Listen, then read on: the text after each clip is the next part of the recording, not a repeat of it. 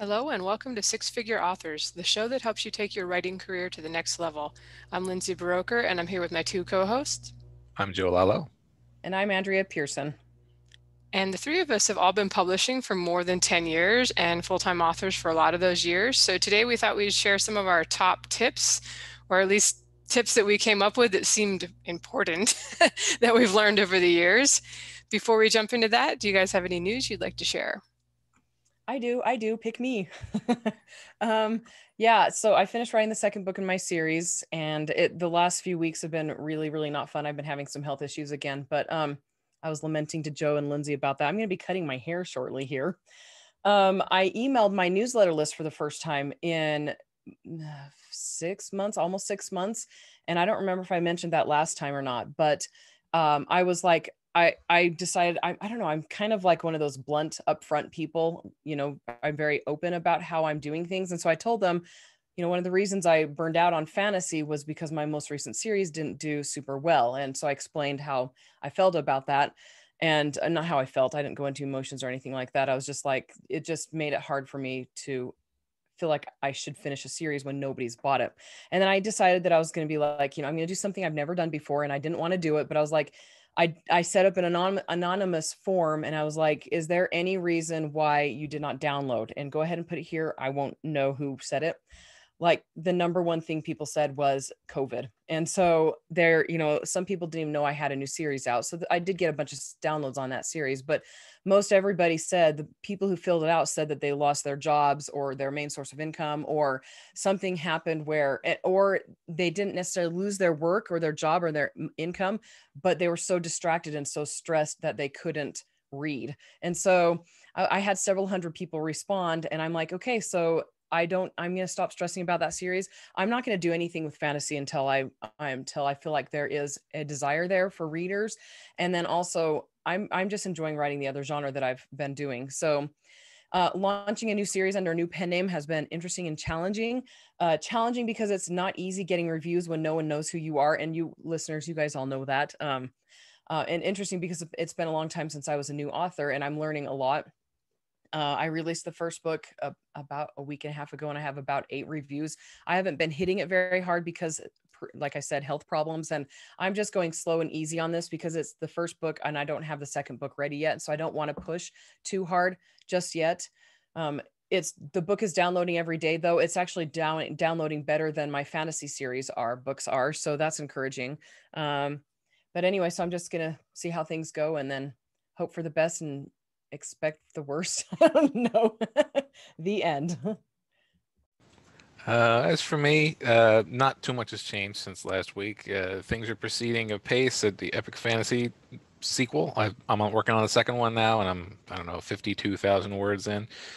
So it's definitely going to be, closer to the target length than the first one was, which is nice. I solved that problem. But also, I've been having a tremendous amount of difficulty finding an artist. One of the books that I've decided to release that I was sort of debating on just doing as a Patreon thing. I want to have pixel artist do the cover because it's got like video game elements, and I think that would work for the target audience. And boy, oh boy, is it hard to find a pixel artist who works at the level of detail that I'm looking for and is still doing it, because I don't know if there was a plague or something, but in 2018, so many pixel artists just stopped posting their art. It's like, and like I found 6 or 7 ones that are like, oh, this portfolio is fantastic. They even do book covers, fantastic. And then they just haven't been active since 2018. And also, by the way, apparently, most of them are from Poland. That was just a strange little correlation I found as well. But yeah, so that book release is going to be later than I'd expected, because I didn't expect to spend almost 2 months looking for an artist and still not find one. But that's fine. It wasn't technically part of my release schedule yet, because again, I was sort of planning it on just being a Patreon thing. And my other artist is actually working on my epic fantasy covers. Otherwise, I would have just had him do this too. Eventually, I would have given up on the style I was looking for. So things have been slowed down. Probably again, I would suspect COVID is to blame in terms of people having too much work because so many people are trying to publish books at this time, or B, having to give up on a side job because they had trouble with the main job. Either way. Other than that, everything's proceeding well. I'm very happy with my consistency with my word counts, which is something that I often struggle with. I wonder if some of that is, I actually was listening to an interview with a business person who was saying all of his businesses that he's an investor in have had to pivot online. So all of a sudden there's like this huge demand for copywriters, artists that can do, kind of stuff for the brand, for the business. So I don't know how many people are looking for fantasy art. It might be sucking up your people, but apparently it's a pretty good time to be in that business. Andrea, are you sharing your genre of your secret pen name? I didn't even know that you had published your first one. I'm not yet because I'm watching the algorithms. I'm like trying to be careful because Oh no, last time just the genre. Or are you hiding oh, that too? it's going to be romance. I mean, it's always either fantasy or romance. That's where my interest goes. Yeah, I put my pre-order up. I think I mentioned that last week for my epic fantasy, and I also put a pre-order up for a space opera at the same time. That's sort of it's not anything anybody's waiting for, but I've noticed from the pre-orders, I was like, okay, I think more people want epic fantasy than want space opera. I don't know why, sometimes it's like, why do you write this other genre? But, you kind of love them both. It's actually one of the things I'm going to talk about later, so I guess I'll hold off on that. For my news, so I've been uploading audiobooks through Findaway Voices for a while. I do ACX too. I'm just non-exclusive with these the last two series I've did. But I did my first audiobook production with them to find a new narrator to do a backlist series. I have a narrator that I work with a lot all the time when I produce my own, but it's a female narrator, and this particular series is all from the male character's point of view, so I thought I should get a guy. And I will say, pretty good experience overall. It was, I'd done it a couple years ago and, kind of looked for voices, and they only gave me a couple years ago. And I was super underwhelmed with them at that time. This is probably 2018. Like they were both kind of new people and I wasn't that crazy about them. But this time, I think they gave me maybe like 10 or 15 to listen to. And there were a lot of people with a lot of credits, and I found somebody I really liked. He did a good job. He did everything on time. Good final product. I'm planning to do, there's 3 more in the series that I'll ask him to do. The only cons I would say a little bit was that I've gotten used to working outside of the system. Even though I met my last narrator through ACX, we've kind of just, as soon as I just stopped going exclusive with ACX, we just started working outside of the system.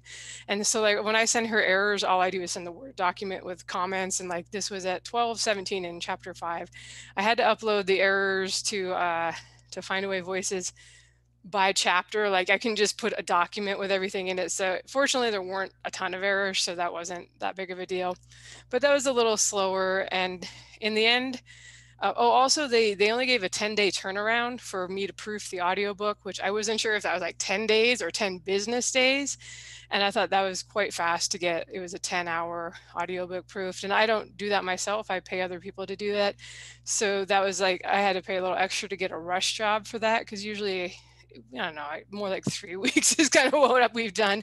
But I don't know, maybe that's just the industry standard, but I was like, wow, I just gotta, there it is. And I gotta get it back to them pretty quickly.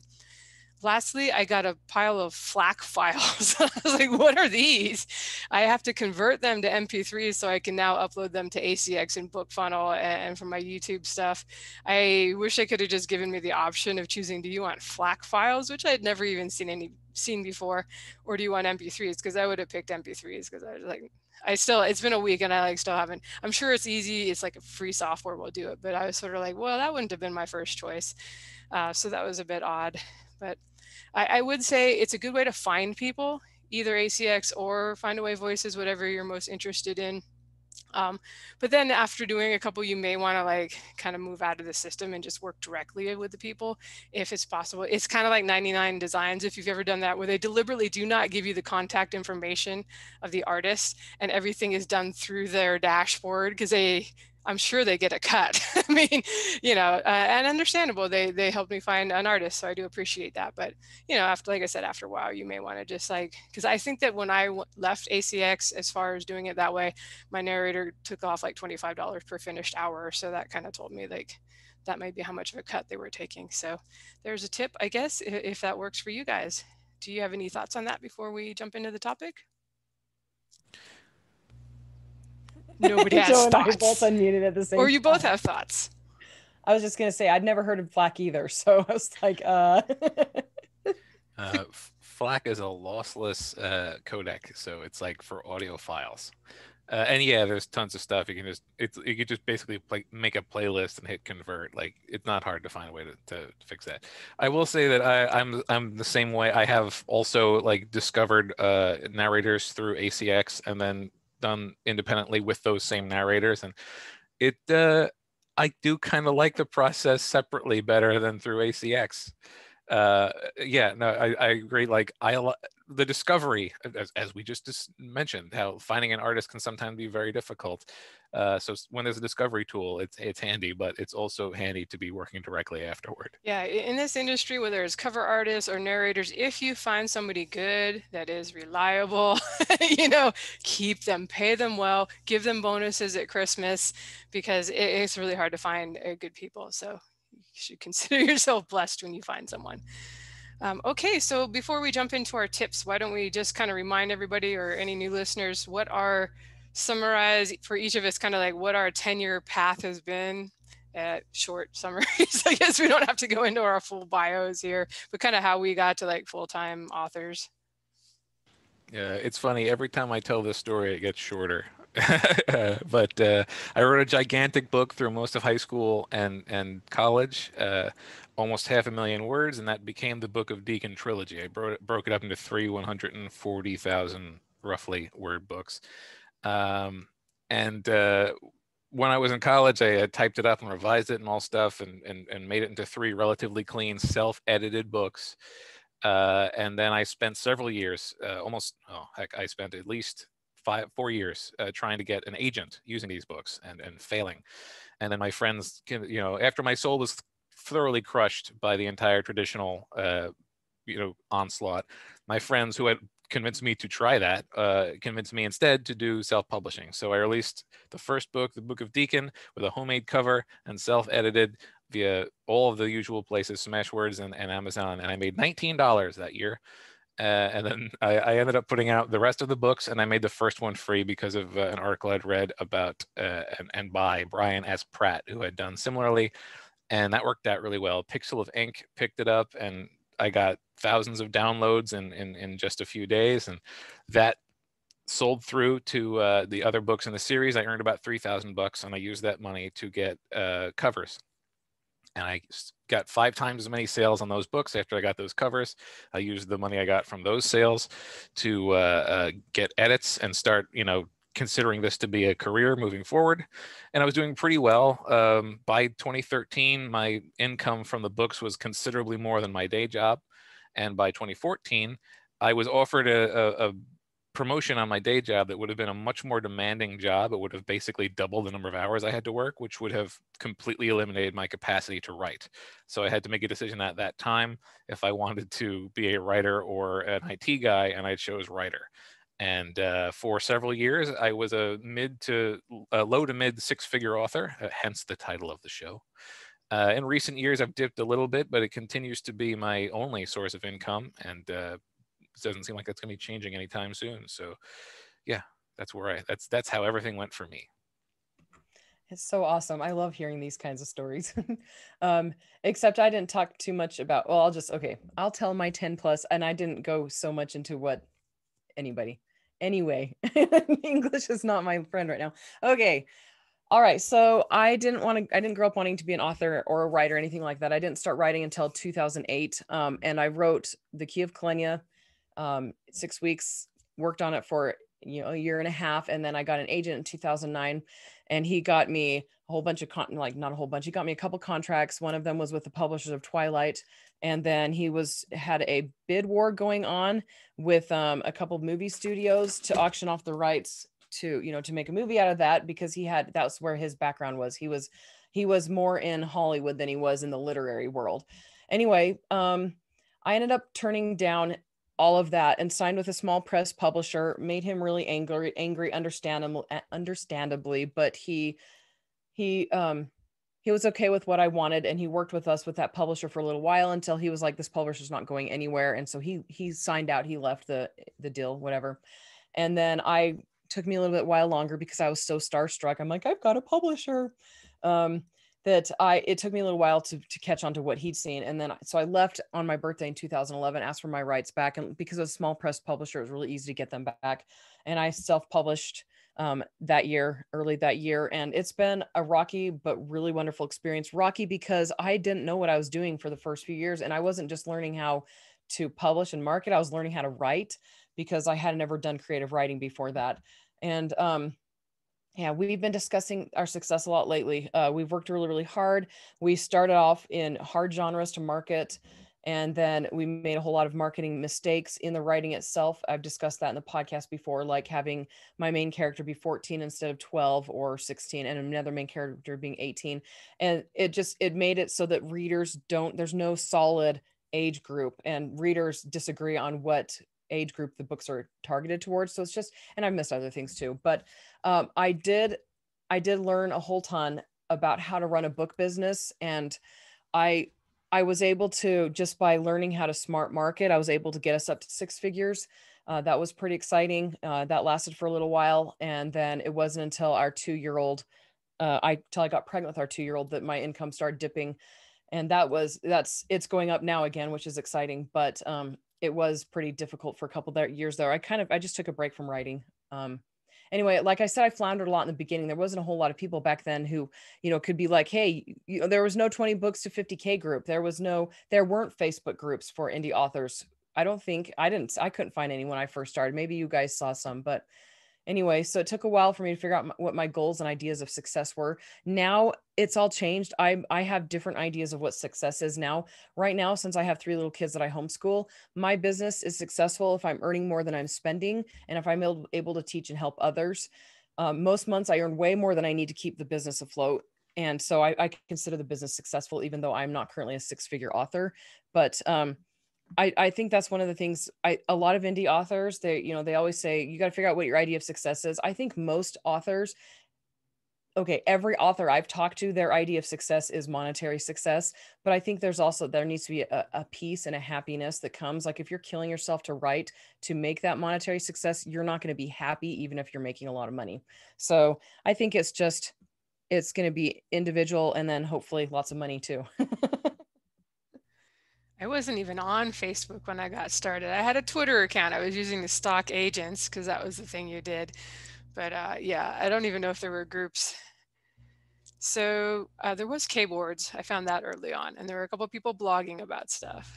But so for myself, I had a bunch of health stuff going on. So I got out of the Army, went back to school. By the time I finished school, I was like, I had all this RSI pain in my hands and just all sorts of issues that were not making it conducive to like finding a 9-to-5 job after school.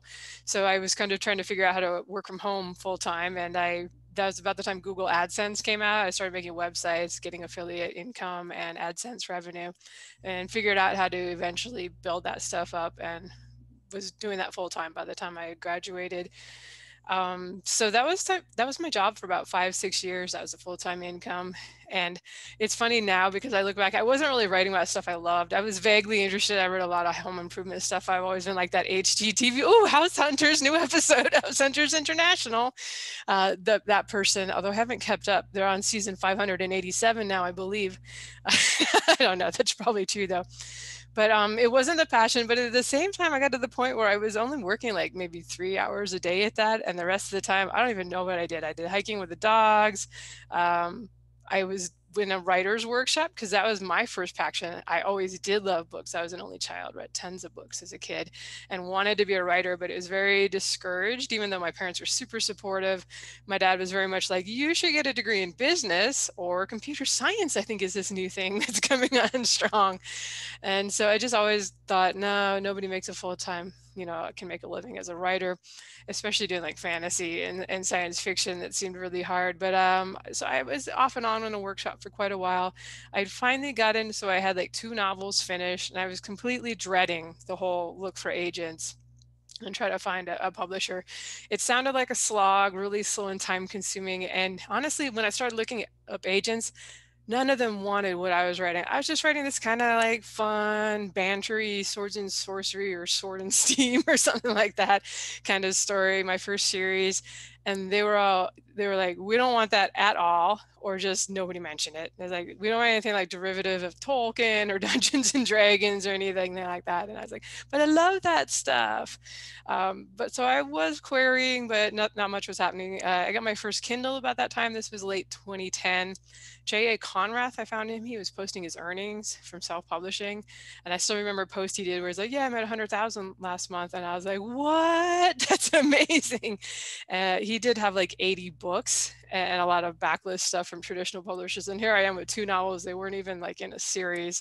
But, I was like, oh, maybe I can make a little bit. Let's give this a try. And within a week, I pivoted. It was just full on self-publishing. Published my first 2 novels, basically to crickets. It was the first thing that started moving the dial, and I've talked about this before, was doing a short story. And I knew how to make it free at Smashwords and Barnes & Noble. Did not know how to make it free at Amazon at the time.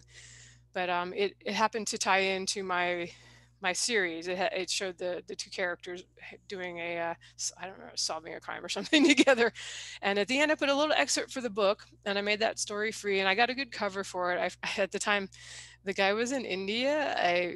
We didn't communicate that well, but he was a good artist. I got a cover for like $200 for that, which was actually pretty sizable money at the time, because this was like right after the big, what do we call it? The global financial crisis or housing meltdown and everything. So my regular income had taken a pretty big hit. All the home improvement stuff was suddenly not doing as well.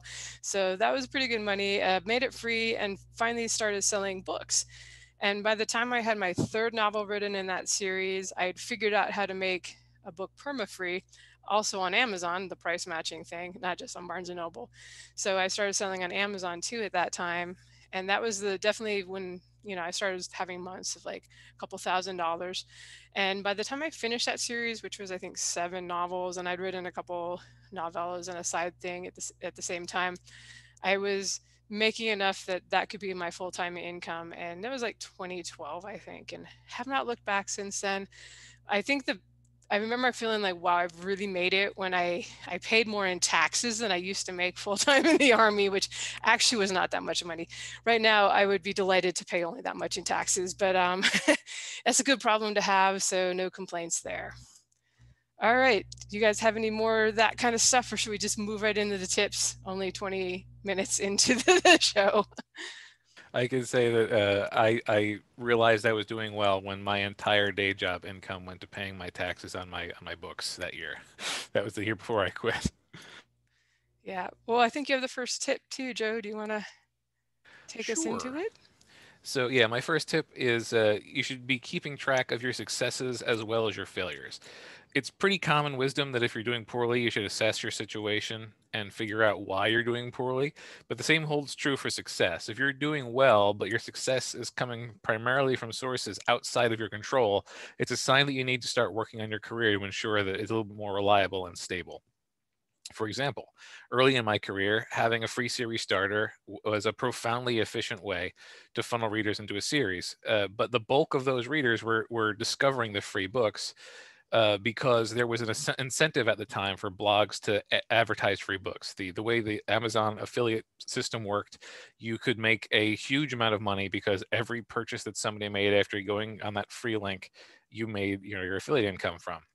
So blogs would just do all the work for you. They would just search for free books and talk about them all the time. So buckets of free advertising.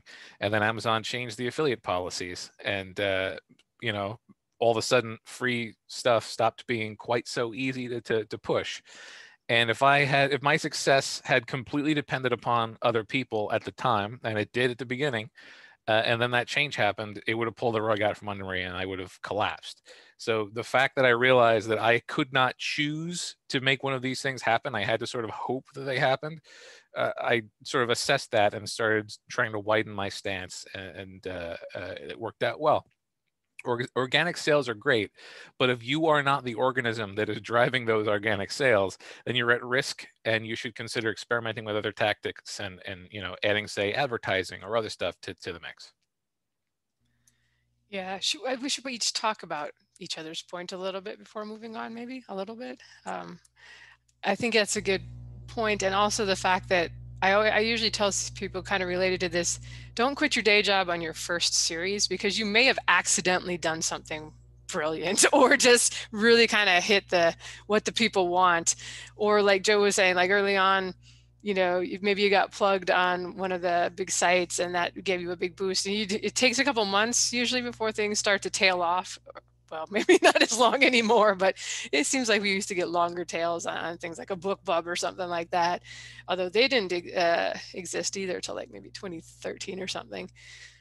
But yeah, just keep track of it. Make sure you figure out what happened so you can try to replicate it if you can. But I would wait until you're kind of, we talked about this, I think, on the Joe Solari show, until you're making a good income, even when nothing's going on and you're not releasing a new book that month before quitting the day job.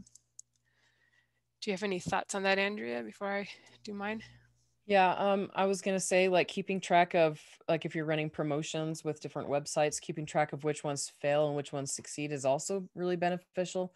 Just, I mean, it's if you run a huge big promotion with all of the websites, everything, you just trying to get everything as much as you can in, it's it's too hard to tell where you're putting your money and what's actually going to bring you in downloads and things like that if you are not keeping track. And I suggest people usually space things out by 2 or 3 days just so that there's no overlap between different promotional websites. And the same thing with like Amazon ads versus Facebook ads.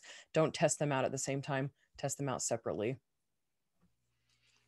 All right, for my tip, it is to, and I have to remind myself of these things basically every year, but write the books, the stories you're excited and passionate about, and then figure out the marketing side. I'm really glad that with my first series, I didn't know anything about marketing. I didn't know anything about there wouldn't really be a good category for me on Amazon. I was just writing the stuff I really loved.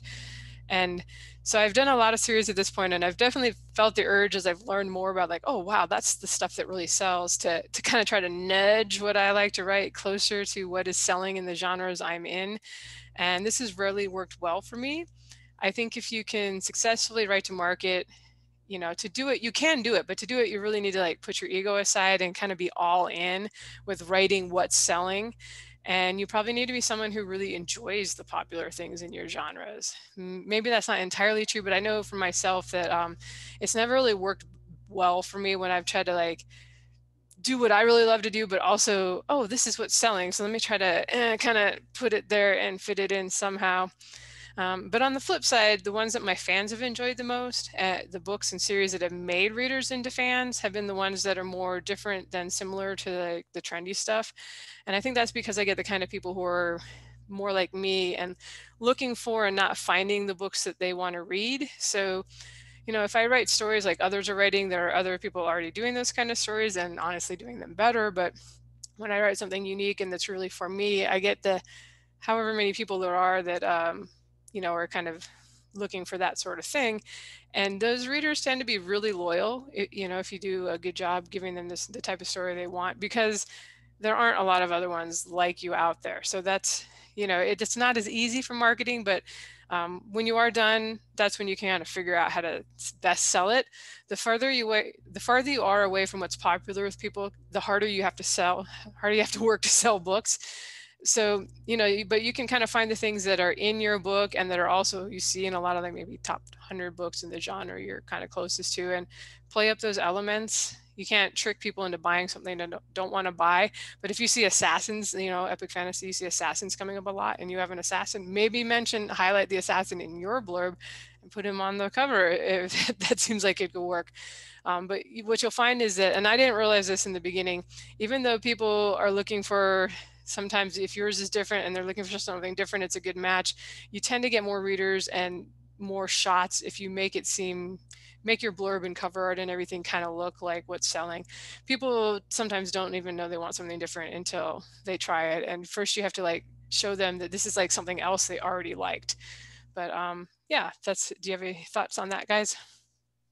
Yeah, I think this is like super important. Like we talk so much about how, the market is so important, but you still have to produce a book that people are going to like. And the book that you're most passionate about is the book that's going to be the most unique to you. And particularly if you're trying to make a career, you're going to be trying to build, a voice that people are going to keep coming back to. So even more important than having a successful series is having a successful style that people will follow through in multiple series. And that's not going to happen if you're just trying to emulate someone else. So it can be really hard if it turns out the stuff you're passionate about is really oddball and niche, but chances are your book is going to be easier for you to write. And once you do get an audience, those audience will develop a taste for everything you write, because this is closer to your genuine voice. So what stuck out to me a lot was you mentioned ego, like put your ego aside. It's true. I mean, especially, I don't know, authors have like two halves, a very egotistical half and a very humble half, where like my work is crap and then my work is great, everybody's going to buy it. And when it comes to writing what you think is going to sell and what you think and what you're passionate about, it's important. Like if you're going to write to market, you do need to put your ego aside and recognize that maybe you don't know what the readers expect in a book. Maybe you can't just go, hey, I really enjoy this genre. Maybe you need to actually analyze why that genre is, what people like about those genres. But also, like, writing what you're passionate about also means pacing yourself well, so you aren't pushing super hard where all the joy in life goes away. And this is me, like the last 2 years of my life what was me pushing really, really hard to get that the Midnight Chronicles out. And I don't know if you guys remember, like my life was going really great. And so I set up pre-orders for all of the books in the series. And then my life fell apart after I'd written the first 2 books. And I couldn't have predicted that. I couldn't have predicted, my toddler having problems, things like that. But I ended up pushing really, really hard. And I still enjoyed writing the Midnight Chronicles, but I was working so hard to get them done that the joy of writing left. And so I don't know, like, I think it's important to have a well-rounded life, where you are doing other things outside of writing, pets, kids, friends, I just things that take you away from your writing occasionally so that you can maintain that passion and that excitement about books. And then that way, like, readers can tell. I mean, if you're passionate about what you're writing, readers can tell, like Lindsay was saying. So, all right. So I've got the next tip. My tip says, my tip is, do your best to keep quiet about your business plans until you've been able to stick to one thing for a long time. And this is geared more to people who are like, ooh, shiny, I see a lot of authors proclaim that they're going to do something and they try it out for a couple of weeks or a couple of months, and then they switch to something else entirely. And then they try that out for a little while and then they switch again. This includes how you run your review team, what sort of launches you'll do if you're going to release wide or in Kindle Unlimited, and how long you stay there. What your goals are. So like how many reviews you want, how many downloads, how many readers, and like the notoriety, if you're aiming for notoriety and all of that stuff, and anything else that can be changed as part of your business plan. I'm not saying you shouldn't flip flop, because we're all going to do that. And I mean, even after we've been doing it for a little while, we're still trying to figure things out. Right. I'm saying don't be super public about it until you're going to stay where you're at for a long time. So don't get on Facebook and be like, or don't email your list and be like, so my readers who post reviews, you have to post a review or you get kicked off. And then like 2 weeks later go, never mind, we're not going to do that. Just work out all the kinks until you are where you want to stay and you're happy with where you are. And the reason for that is because if you stick to something for a very short time, even if it's like 3 months, that feels like a really long time to you. But to readers, to somebody who's on the outside, it feels like it happened practically overnight. And people naturally distrust those who are flaky. And sadly, honestly, changing your business plan a lot makes you come across as flaky. This applies to introverts as well as extroverts. I see a lot of authors proclaim their business plans and then they change those business plans shortly thereafter. And so, yeah, basically make sure you've got the kinks worked out of your system before you commit publicly to something. And that's just kind of a really, really random tip. It's just me working with clients. Just, I made those mistakes when I first started out in the very, very beginning. And then I've got, I know about half of our listeners are newer authors. And then the clients that I've been working with, I'm just, get those kinks out. Don't proclaim publicly. Well, I will say I have done that a lot, and I still make that mistake where I'm excited about a new idea. Like whenever Brandon Sanderson did his Kickstarter, I was like, I'm totally doing a Kickstarter of I'm going to do a new installment in my first series. And I mentioned it to the fans and they were like super excited. And have I done that yet? No. Do I even want to particularly do it? I mean, yes, but not this year. I should have just kept my mouth shut. And I've learned that too, not to put dates on like when the next book is coming out in a series unless I'm really sure that I'm like, if I'm working on another series at the same time, maybe I don't want to like promise that this will be out fall of 2020, because I've done that before too, where I let a series, put it on the back burner because it didn't sell as well as I'd hoped, and I started working on something else, and it was several years before I got back to that series, and people would be like, hey, you said this was coming in the fall, and I'm like, dang, is that still in the back of the book? And I deleted it from the back of the book, but still that doesn't delete it from the copies that were already downloaded. So these days I'm like, I almost never put a pre-order up until I've at least written the first draft, unless I'm really confident that I'm going to be able to get back to that. And well, putting a pre-order up does make it a little more real, but I try not to tell the reader something is coming unless I'm quite sure that something is coming. Usually it's better just be like, oh, surprise, new series, here you go. Pass it to Joe. And really fast, Or not. actually, sorry. That's okay. This applies to listeners because I was working on that course for dictating, and I got my bug to write right when I started working on the course, and I was like, I'm taking advantage of writing. So those of you who are waiting for the dictating course, it's on the back burner because I'm writing now. So I publicly proclaimed on the podcast that I was working on a course, and then I never finished it. So there you have it. Yeah, and another thing with this, especially when you're like early on in a new business plan, early results of a business plan aren't always, what the results will be consistently.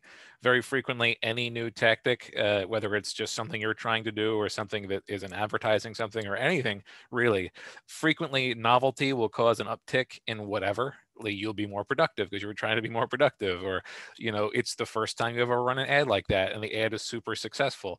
So you got to figure out what the steady state is. Again, it's just Larry thing. You sort of got to figure out how things are, how things will be once they've evened out. And you can't really, early on, you don't know that. So announcing too quickly can be a problem.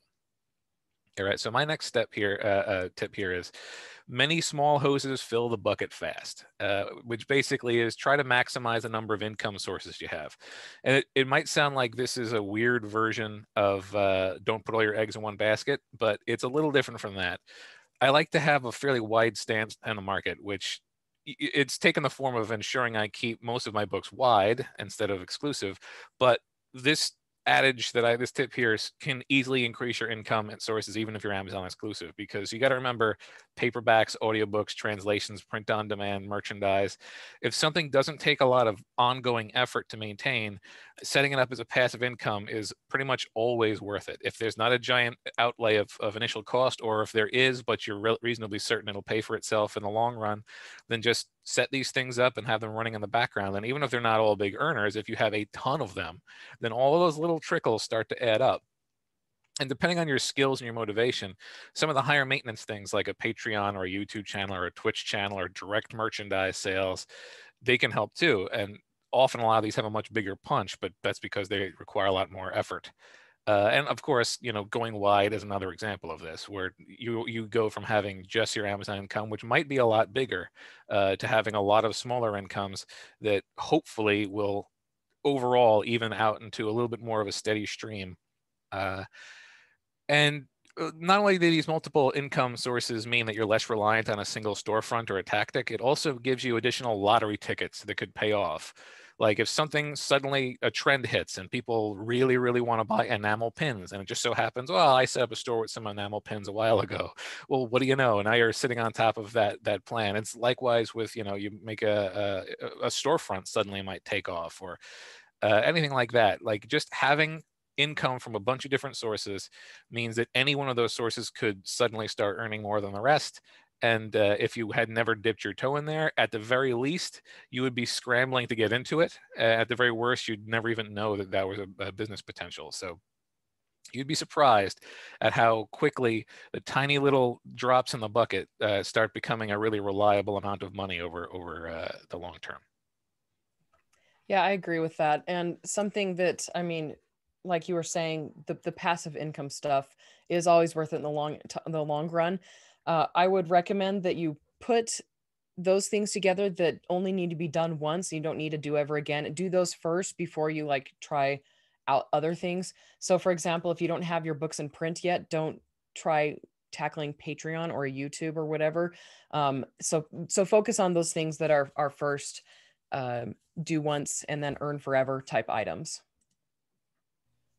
The smaller sources of income definitely can add up. Like I've always been, even before I started launching series exclusive with Amazon, it was like 80% of my income. So I was like, I'm always happy to get money from other places too. Anybody that wants to send me money, I'm happy to take your money.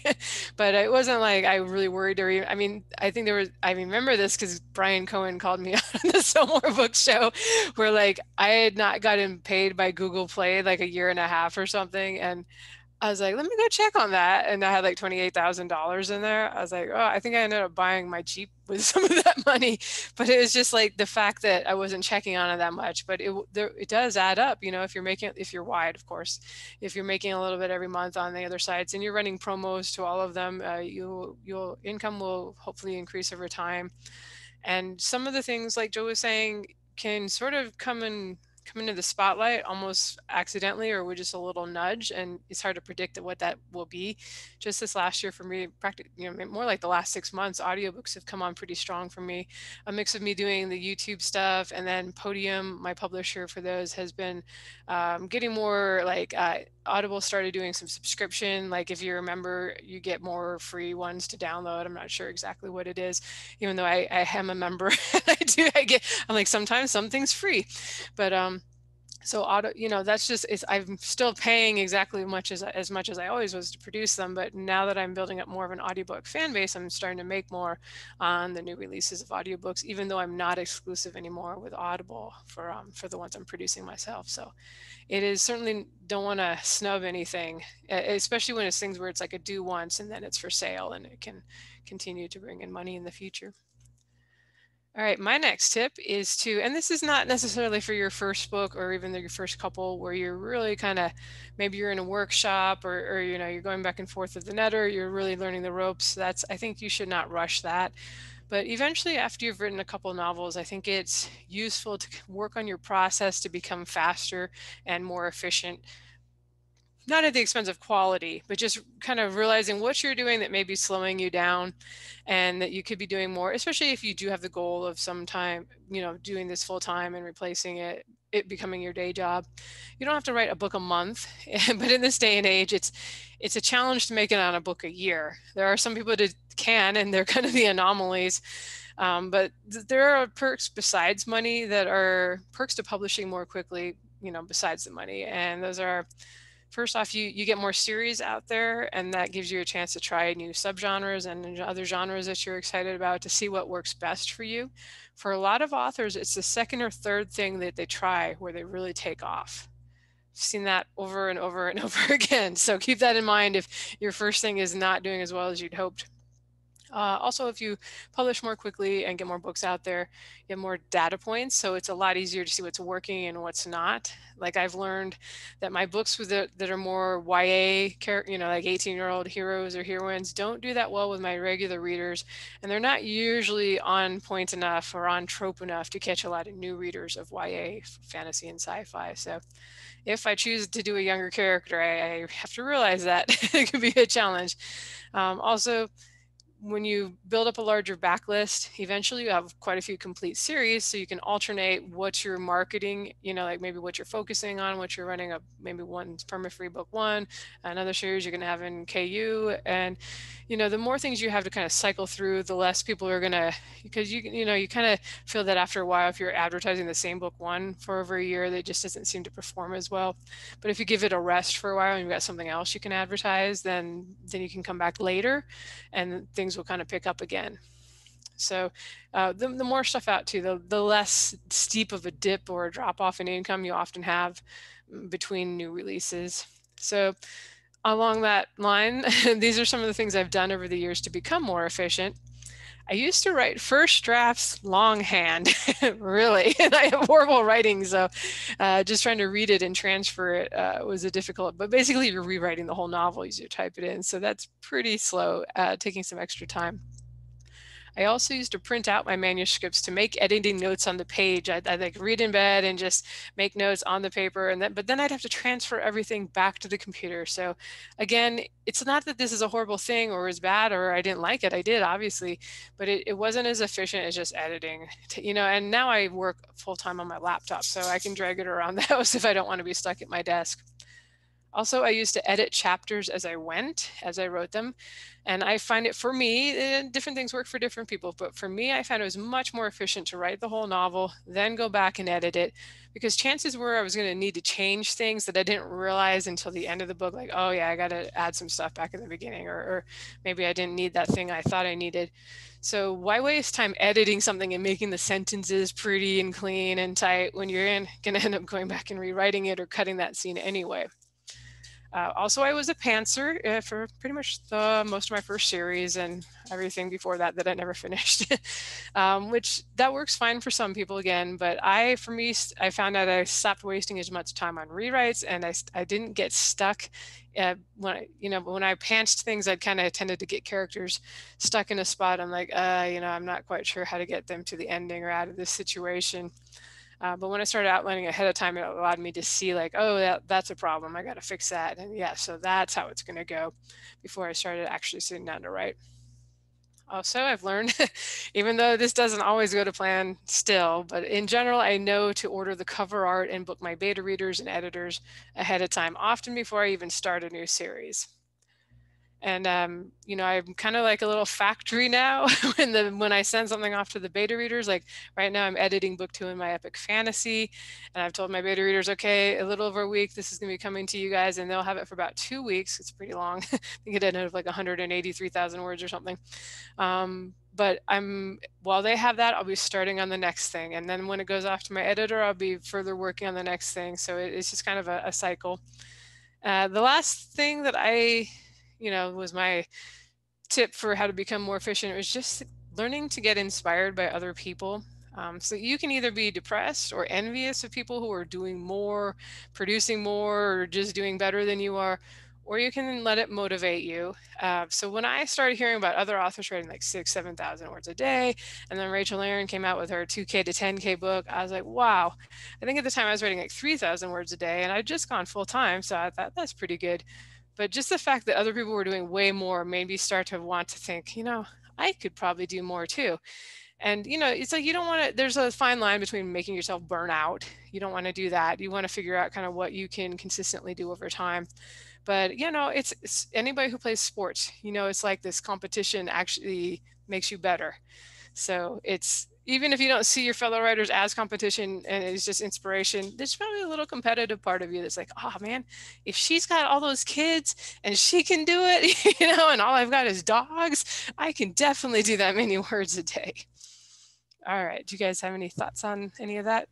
I will say, like one of the other like benefits of just getting faster and more efficient is that and producing more output as a result, is that you're getting more practice.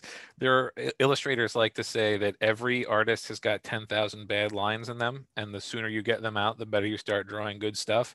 And it's the same thing with words, except it's a lot more words. Like I'm going to say probably most of us have got several million bad words in us. And if the better we, the sooner we get them out and the more practice we get at writing, just you're going to get better overall. So I feel like improving your efficiency and increasing your output means that better output over time, like your quality will increase just by practice. Yeah, I agree with that. And then another thing that came to my mind while listening to Lindsay talking about how to, get more efficient over the years. When you're in the revision process, don't leave anything for your future self to work over. So if you know there's a problem with this story and you're like, okay, I'll get back to this in the next round. Don't do that. Don't let yourself do that. If you fix problems this run through, because that trains you to have cleaner revisions, getting you to a polished product much faster. And it also helps you learn faster, because it'll take you like weeks possibly to get to that spot again. And just make yourself do the work now. Am I next? I don't know. I was just wondering, am I supposed to talk again? No, I think Andrea is next. Okay. So don't be worried or scared or whatever to try something new. So I'm talking like like switching out book covers, prices, and descriptions. All of that stuff can be changed very, very easily compared to the old days. And this is something I hear all the time, like, but things are going okay right now. What happens if I change a cover? Well, the worst that'll happen is it'll tank your sales. But with how volatile things are in the market, if you don't test and figure out why something is working and what is working, you won't learn for future growth and success. And your sales might tank anyway. You don't know. So, so it's better to make your mistakes early on in the game, to try things out, figure out which covers, which descriptions, what prices, etc., work best for you and for your readers before a lot of people know who you are. Honestly, I think we frequently worry too much over things that won't matter a couple of days later or weeks or even months down the road. And our goal is to be authors for the rest of our lives, not just now. So do what you can now to make the rest of your life be successful. That's sort of the first thing I recommend to people when they're like, my sales are awful, and like, well, let me look at your cover and blurb and, look inside. And oftentimes it's very frequent to be like, this is probably the problem or part of the problem. So and those are pretty easy things to change. Cover art may cost you money, but you can just try the first cover in a series. You don't have to worry about them not matching, and then kind of see. And I know Andrea's talked about this before, like running split tests, like with Facebook ads, like figuring out which cover is more effective, and that's actually going to sell more books. But it's okay to change things. And I agree. The only time you might not want to do it, like I've got one book that always way outperforms all my other box sets. I'm like, I don't touch that one. Like it's like even the cover design, the cover designers have been like, hey, do you want us to redo that series? Because they're kind of old and dated. I'm like, nope. But I may eventually one day, but it's just been for whatever reason, that blurb and that cover have worked really well. So I've been hesitant to change it. But yeah, if things are not going well, that is a perfect time to change it up and see if those little things may make a big difference. Yeah, I feel a lot of people feel like, well, once the book is out, that's it. Like they sort of forget they can even change something about the book. And I've made some pretty sweeping changes. As I said, I changed the cover after I got my first batch of money, and then I re-edited it and put it back up after a second batch. Like you can improve stuff and see the results. And it's not just in terms of sales; it'll be in terms of like review score. Like you'd be amazed that if you can add a full star to your review score if it was self-edited and then went to a professional edit. So yeah, don't be afraid to try new things. So my next tip, my last tip actually, is build networks, not just with other authors, but in related fields. Just try to build wide networks. And I am a terrible networker. I mentioned on a recent show that I went to Book Expo America and sort of didn't realize that people go there to meet other authors and publishers and stuff. So I was just treating it like, oh, I'm going to go to all of these stalls and look at the publisher stuff. But I have gotten better as the years went on. And I try to be a friendly kind of person, and I experiment with a lot of stuff with other artists and other writers. And it's given me a lot of points of contact in a lot of different areas. And sometimes these have led to inclusion in like group promos, which have worked out very well for me because, oh, Joe seemed like he was a pretty nice guy to work with, and he's got a book in this field. Sometimes they've gotten me in on the ground floor of things like Story Bundle, and I was in the very first Story Bundle, and I was in several since then. In fact, I ran into the problem where I had to stop being in Story Bundles because everything that I'd ever produced eventually ended up in a Story Bundle. I just didn't have anything else to contribute when people asked. Sometimes it gets you involved in a webcomic, which I have done, and sometimes it gets you hired as a freelance writer for an ad campaign, which I also have done. Like if you reach out and you have a big enough network, you'd be amazed at the opportunities that start coming your way. I've been invited to contribute to Kickstarter anthologies and got paid for my work, and those anthologies turned out to be award winners and got me some of my biggest accolades. And this was just because I had worked with some of these people in other instances, and they were looking for somebody who they knew to be amicable and skillful and competent to fill in a slot. So you'd be surprised. Again, you can build a lot of bridges over the course of a few years if you're, you don't even have to be adventurous. You just have to be pleasant and competent. And this isn't to say, by the way, that you should be blowing up people's email, asking everyone hey, don't forget about me, because that really will turn more people off than turn them on to your usefulness. It also doesn't mean you should be saying yes to every opportunity, because you can quickly become swamped, and you need to learn to sort of assess opportunities for their value. it can be difficult, particularly if you've done a really good job at networking. But you're gonna, because you'll be getting a lot of offers and you'll get just a lot of communication. It'll be difficult to develop that understanding of how to best invest your time. But the project that could save your career or make your next year's income double what the previous year's income was can come from some pretty unexpected places. And I can count at least 3 separate years when my income was hugely benefited by just some oddball project that somebody recommended. So, keep those doors open. So, yeah, I definitely agree with that. Some of the best opportunities I've ever had have become because of networking. And it's, yeah, yeah, there's just a lot of opportunities that happen because of networking. And honestly, a lot of the time, your success doesn't take off until you have a group of like-minded authors who work with you and invite you to participate in things with them. Also, don't forget the value of paying it forward. Networking is especially beneficial if you're helping other people out well before you ask them to help you out. So don't, like Joe said, don't be like emailing random people and asking for help. Nurture and build relationships and see if they're actually going to be able to help you before you ask them to help you. Like random family members and friends probably aren't going to be able to benefit you too much when it comes to finding new readers, as much as an author who has books similar to yours and who gets along well with you or whatever you have a relationship with, who could share with their readers.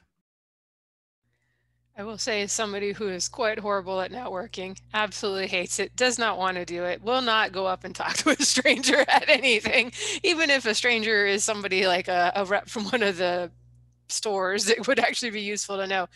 In lieu of that, try podcasting or having a blog or a YouTube channel, because then, if you're able to successfully do it, you'll become known in your area. Well, we're authors, I guess, so that's our area. And the same kinds of opportunities will come your way. People will think of you just because they know you. And you probably were putting in only, let's say an hour or two a week.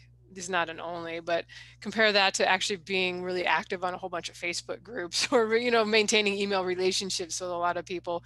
That stuff's really time consuming too. So if you are the anti-networker, I'm sitting here by myself in my room. Yes, I'm talking to Joe and Andrea, but this is something an introvert can do. I will say it's kind of awkward doing it by yourself. I started a couple podcasts that I only made it like 7 episodes because it's just too weird sitting there recording something, talking to yourself. But it may suit you more than you think it does. And I've had, as far as opportunities, I was blogging about self-publishing in the beginning. There weren't that many people doing it. And when BookBub came on the scene out of nowhere, like I said, it was probably like 2013. I remember they ran my book, The Emperor's Edge. And I had no idea who they were. And I was like, what the heck? I just got like a bazillion downloads of my book that, usually gets whatever, 20 a day or something. And somebody reached out and like, hey, we saw you blog about self-publishing. We ran your book, hey, if you want to mention BookPub. And I totally did a write-up about it because I was doing that stuff more before I switched to podcasting. But you will find that if you're kind of out there as a content provider, kind of trying to help people, that, it comes back and you do get some opportunities. So there's that.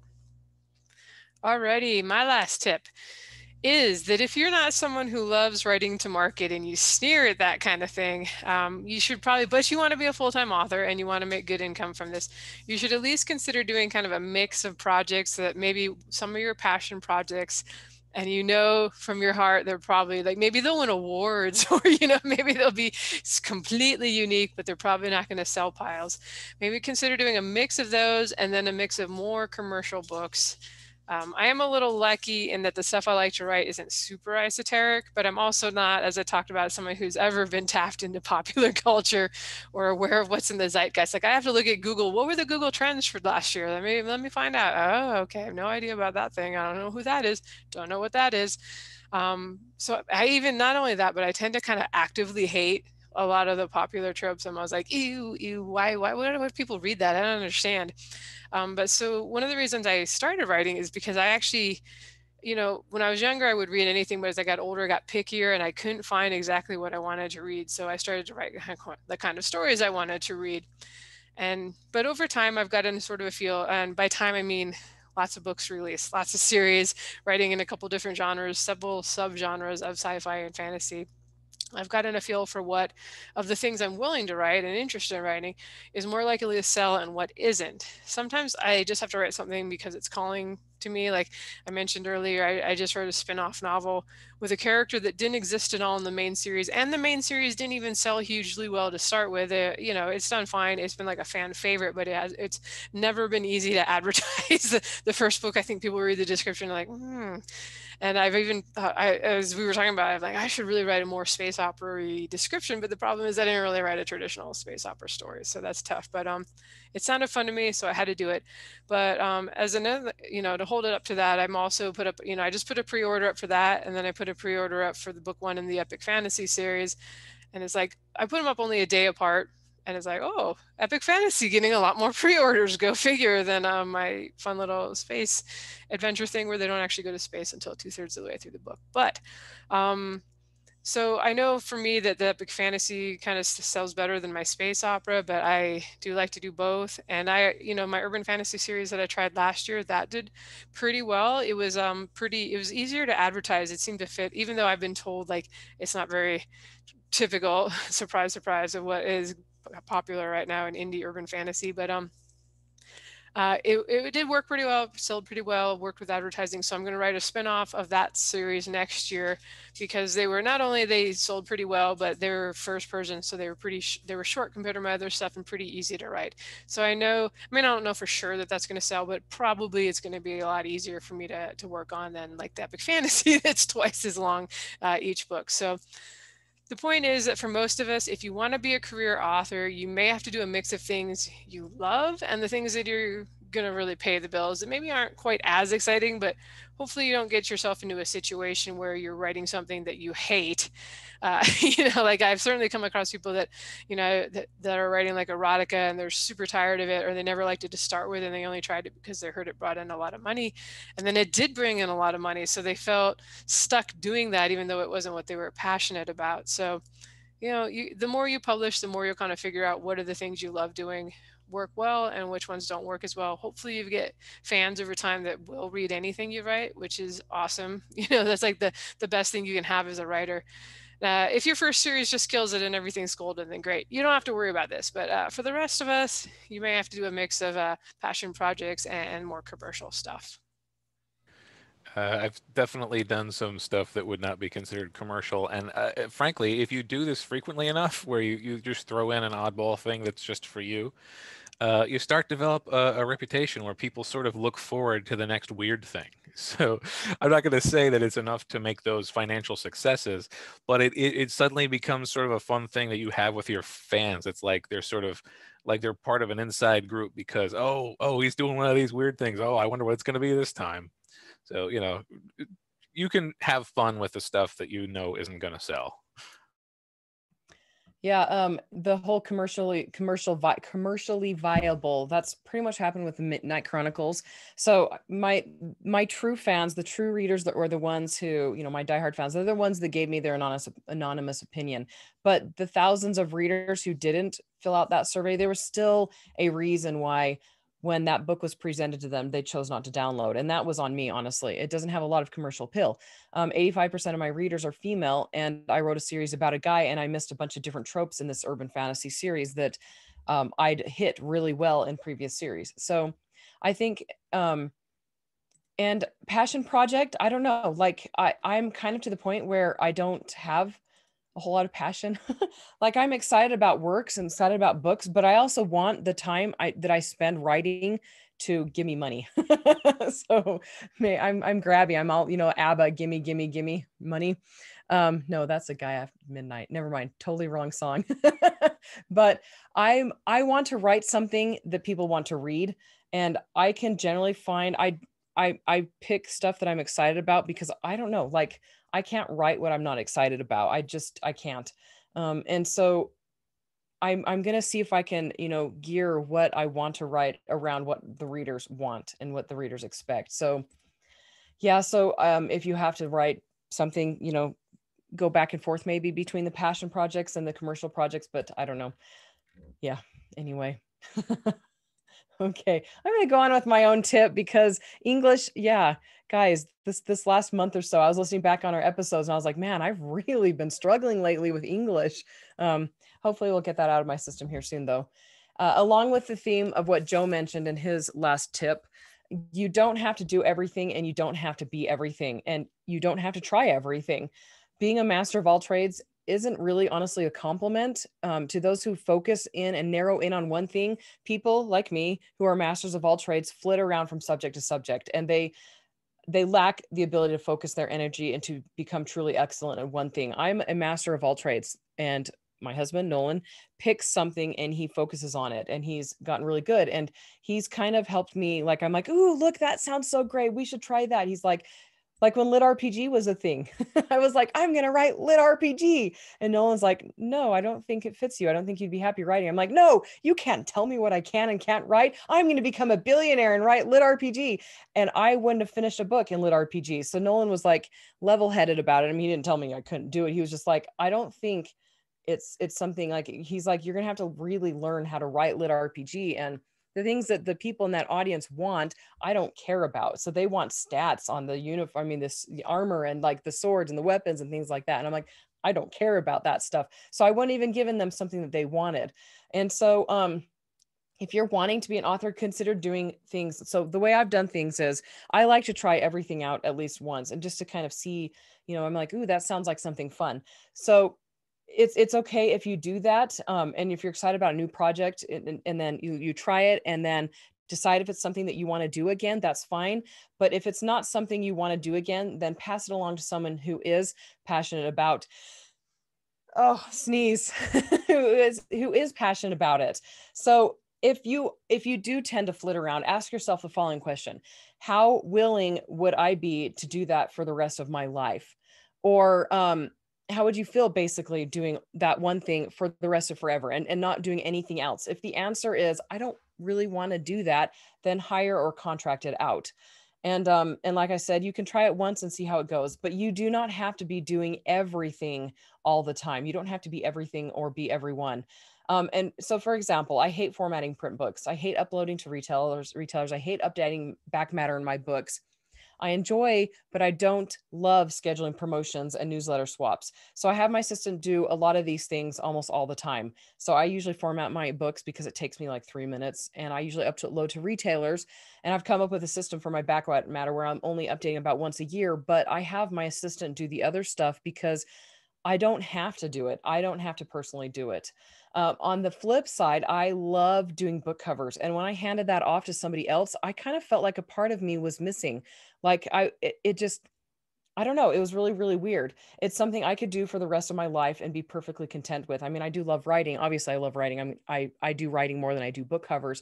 But if I couldn't ever write again, I would love to continue doing book covers. And so I'm back to doing my own again for my new series, and I've created some new ones, and I'm swapping some old book covers out, and I enjoy it enough to not have a problem with me doing it myself.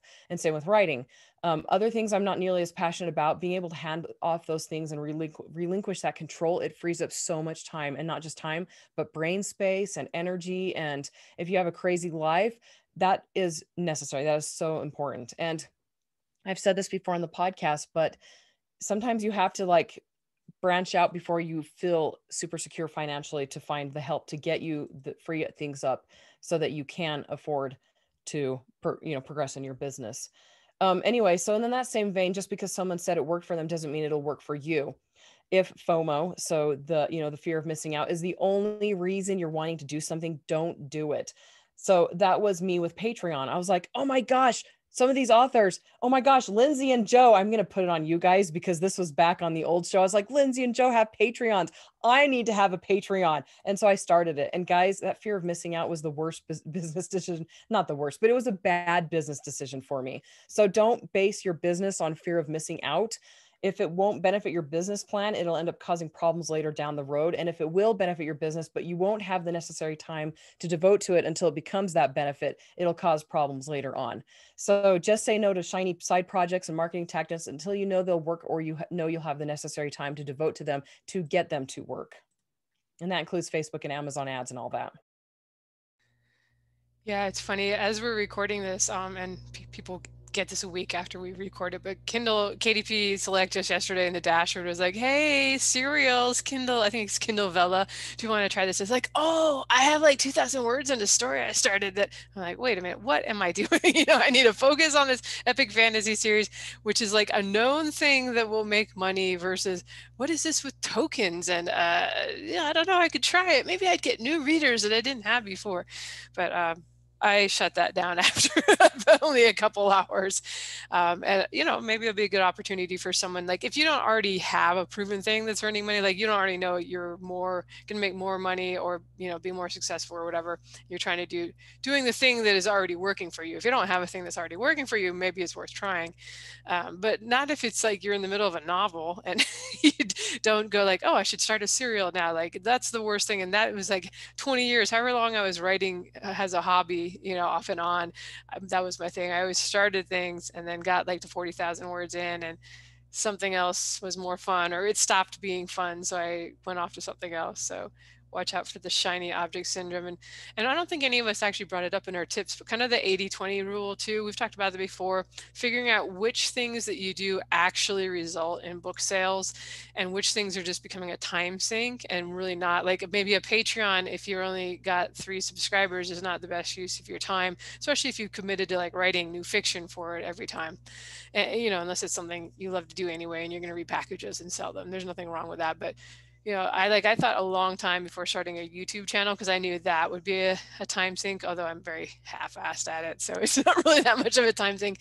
And I was actually relieved when I found out the audiobooks did way better than me recording videos because that's a lot of effort, like record the video and edit the video and come up with a stupid little thumbnail for the video, whereas just doing the audiobook that's already produced is pretty easy.